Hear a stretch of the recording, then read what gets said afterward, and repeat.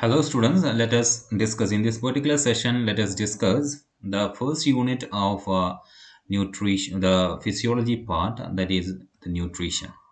In that, we will be just discussing the first topic in the unit nutrition, that is constituents of normal diet and their daily requirements.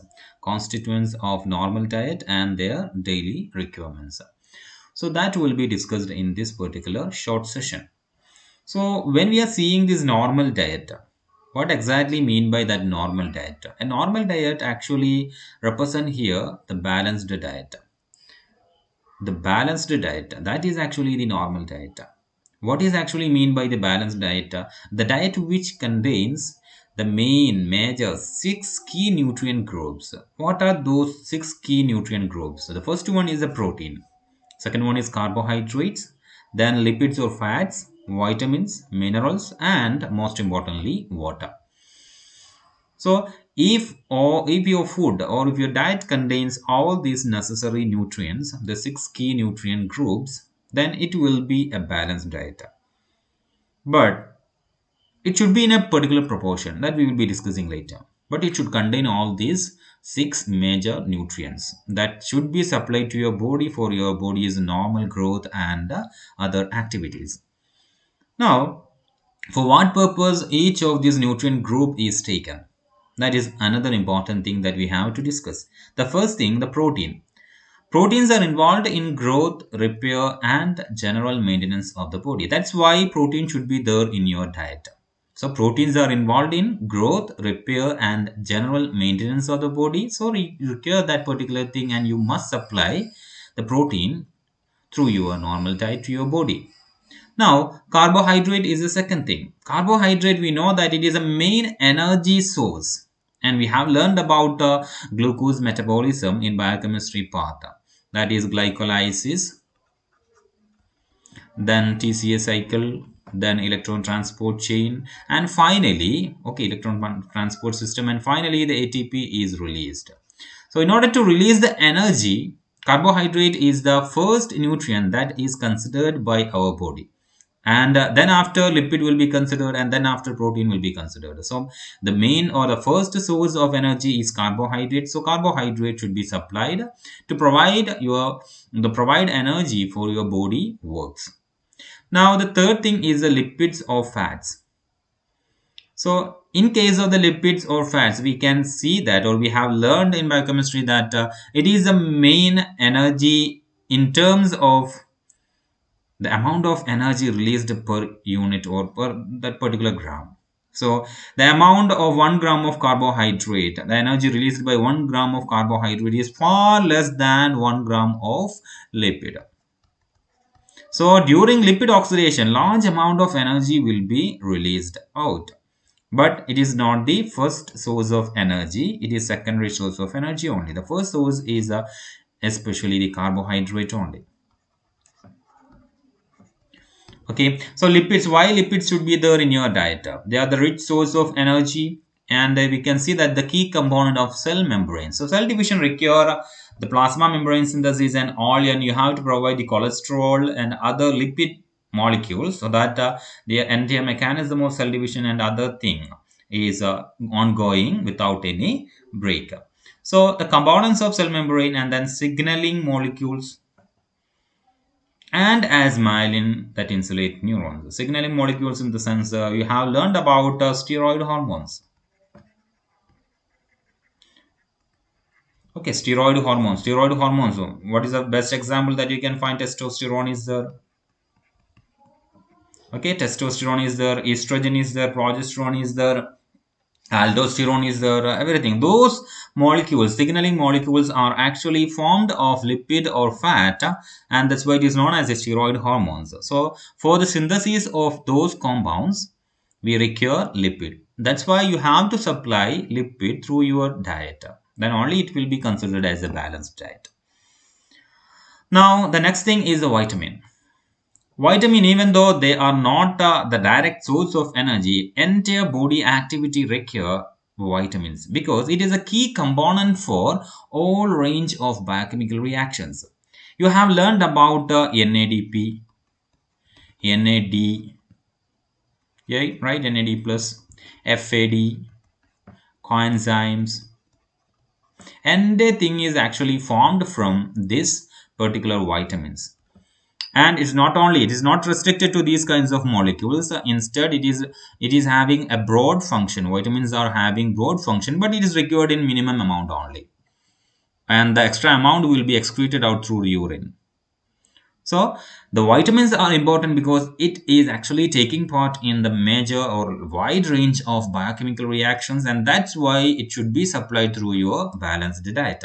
In addition to that, in this COVID situation, we have learned about the vitamin role, okay, in your immune system functioning. So that also should be added in this aspect, because in COVID situation you have learned that if you are just taking vitamins, especially vitamin C, vitamin D, etc., then it will be boosting your immune system and helping your immune system to fight against all those virus attack. Even common cold can be cured somewhat easily if you are taking vitamin C. So vitamin C is important in that aspect too, immune system functioning too. Now, the next thing is the minerals. Minerals are mainly needed for maintenance of your ionic concentration. That means the maintaining the ionic balances in your blood. Okay, and also it is required for the catalytic, in the sense catalytic support for many biochemical reactions. We can see that some minerals are required for as a metallic ion, and all those things are required for working as the cofactor for enzymes, etc. So in biochemical reactions, minerals are playing a role, and also for maintenance of ionic balances in your blood and body fluid, the minerals are required. And the last but most important one is the water. And water is crucial for life, that we know. All the metabolic reactions are taking place within an aqueous environment, and water should be supplied. When we know that life originated in water itself, so water is a crucial to life, and water acts as a solvent for other molecules to dissolve in. So these are the main 6 nutrient component that should be supplied, and then only you will be considering it as the balanced diet. Now, these components should be there. Is it fine? No. If this components is there, that's okay, fine. But in addition to that, your diet should contain some more molecules that is not included as part of the balanced diet. But the first most important thing is nothing but the fibers. Fibers. We have learned like നാരുകൾ. Okay, ധാരാളം നാരുകൾ അടങ്ങിയ ഭക്ഷണം കഴിക്കണം എന്ന് നിങ്ങൾ കേട്ടിട്ടുണ്ടാവും, for normal digestion process to takes place, normal digestion process to takes place. Okay, അപ്പം in addition to the above nutrients, a balanced diet should contain fibers, or we will be otherwise calling it as roughage. Okay, you can just put E also with that. Roughage, which is a non-nutritious. It's not contributing any nutrient value to the food. Instead, it is helping in, or it is aiding the movement of food through the gut. Okay, so that's normal gut movement, the food movement through the gut, it's actually made easy with the presence of fibers in your diet. So it's actually non-digestible carbohydrate, fibers like thing. Okay, non-digestible carbohydrate, polysaccharides especially, and that is actually non-nutritious. You cannot derive any nutrients because it is not digestible. That's why. So that's what mean by the fiber. So fibers are also playing a role in a non-nutritive way, instead for aiding the motility of food through the gut. Now some other terms we can just discuss. So what should be a balanced diet? A balanced diet should contain the 6 major component. What are they? Protein, carbohydrate, lipid or fat, vitamins, minerals and water. In addition to that, what should be there? Fiber should be there for the normal easy movement of food through the gut. Now, let us see some other term. Essential nutrients. You have learned about essential vitamins, essential fatty acid, essential amino acid. What are they? Those are the nutrients that should be supplied through your food, because your body does not have any capability to produce it. So there is no mechanism to produce it in your body. As a result, you have to supply that particular food or that particular nutrient through your food. And that type of nutrients is known as the essential nutrients. You have learned about essential amino acids. What are the essential amino acid? Leucine is there, right? Histidine is there. Sometimes it is considered as semi-essential. Even though that is a situation, we can just consider it as essential. Histidine, isoleucine, etc. Okay, leucine, histidine, isoleucine, etc. will be considered as the essential amino acid. So those amino acids that should be supplied through the food and your body does not have any mechanism to synthesize it from the precursor is known as the essential amino acid. In the same way, we can apply that term to everything. So we will be just making it as the common term essential nutrient that should be supplied through the food. Your body does not have any capability to produce it. So, if you are just considering all the discussed fact above, we can conclude and define balanced diet as what?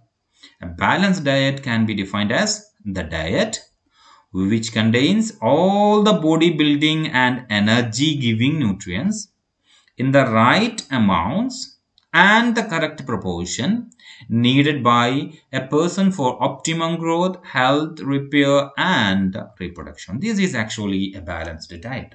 So in the first sentence, we have defined the balanced diet as the one which contains all the 6 nutrients. There we did not consider the amount, proportion, etc. Now we are just concluding the definition of balanced diet as the food or the diet which contain all bodybuilding and energy giving nutrients in the right amount and the correct proportion needed by a person for optimum growth, health, repair, and reproduction.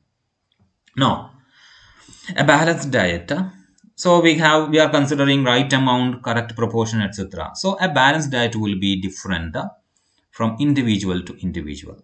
Suppose I am taking a balanced diet, then that will be different from the balanced diet that is recommended for you, because each person is different, each person's sex is different, each person's occupation is different, each person's work is different, each person's body requirement is also different. Therefore, we have another term that should be considered when we are just discussing the balanced diet, and that is what mean by the DRV. Okay, DRV. What is mean by DRV? Dietary reference values. It is actually the range of dietary intake levels for all nutrients and energy for males and females throughout life. So what you have to take if you are male, what you have to take if you are female, and what you have to take if you are working in an outside environment, what you have to take if you are working in an inside environment. So based on the situation, the DRV value also is varying among different individuals. Okay, that's what the second sentence is saying, that the DRV vary among different individuals. What is DRV? Dietary reference values. What amount of diet and in which proportion you have to take daily depends on whether you are male or female. Okay, so that will be varying among different individuals. Just male and just female, we cannot restrict on that particular factor. Instead, we have some more factor that is also determining the daily dietary reference. Okay, as their, what we can say, the different individuals as their exact energy requirements depends on sex, age, occupation, and many other factors. Okay, so what we will be considering, so DRV will be representing in the form of an average value. Okay, and that will be deviating. Always we are representing a scientific value with a plus or minus, right? In statistics, you have learned it, plus or minus, because error should be there, error will be there. So if I am taking some amount of food, 200 gram of food, you may not require, as you are female and your body weight is comparatively less, so you may be requiring only 100 gram. Okay, so it will be varying among different individuals. So as a result, we are just taking it as an average value, and that is that is represented by the term estimated average requirement. So most of the DRV tables will be representing EAR. What is mean by EAR? estimated average requirement. Estimated average requirement. So you will be just above the average or below the average based on your situation. Okay, so with the understanding that some individuals need more than the value and some individuals need less than this value. Okay, so that is what mean by the estimated average requirement. And we can find out that estimated average requirement will be represented by satisfying two groups. The first group is 97.5 percentage of the population, and the second group is the 2.5 percentage of the population. If you are representing an EAR value satisfying 97.5 percentage of the individual, that will be RNI, reference nutrient intake, RNI. And if you are just satisfying the 2.5 percentage of the individual that is requiring very less amount of dietary requirement, then it will be represented as LRNI. Okay, LRNI, that is actually lower reference nutrient intake. Reference nutrient intake and lower reference nutrient intake, that are the two values used for representing EAR, and EAR is used for representing dietary requirement, that is dietary reference values. Okay, so that's about the dietary reference values. Now let us see what amount or what calorie, what energy that you have to take per day. Okay, it will be represented as kilocalorie, and your balanced diet should have a restriction in this aspect. The energy from cereals should not exceed more than 75% of the total requirement. Energy from fat or oil should not exceed 50% of the total calorie requirement.